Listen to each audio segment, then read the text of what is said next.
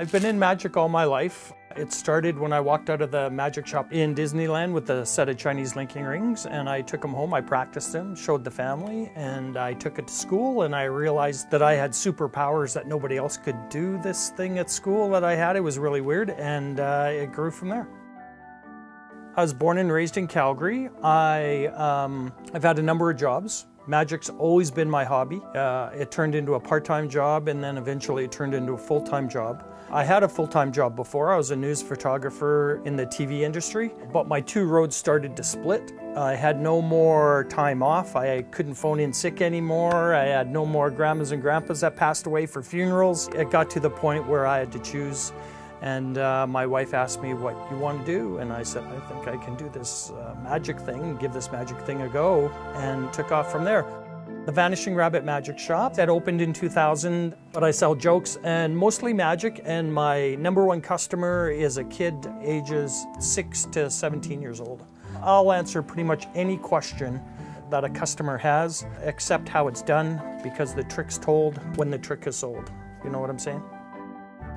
So you asked me what my favorite trick is. This is my favorite trick. Look at this. If this trick doesn't work, you can have my car. Right? Is that good? Deck of playing cards here. Here you are. Pick a card out of there, but don't show it to me. I don't want to see it. Do you have it? Yep. All right. Take this, and I want you to sign your name, put your initials, or draw a design on the card for me. Draw anything you want, and then show the camera what you're drawing. Okay, you got it? Okay, just say stop. Stop. Put your card in. Oh, that's all right. Put your card in. In order for this trick to work, I only have to know one question. I have to know whether the card that you just signed, was your card a red card or was your card a black card on the face of the thing? Was it red or black? Red. Red? Yeah. Do you know what's weird? Where are the keys? That's a red card in there. If I take this out, look at this. Have a look at that. Show the camera what card that is. Yeah, that was your card. That's my favorite trick. So I do everything. I do kids' birthday parties. I'm birthday magician Brent in town here. I do probably, I'm gonna guess, 325 birthdays a year.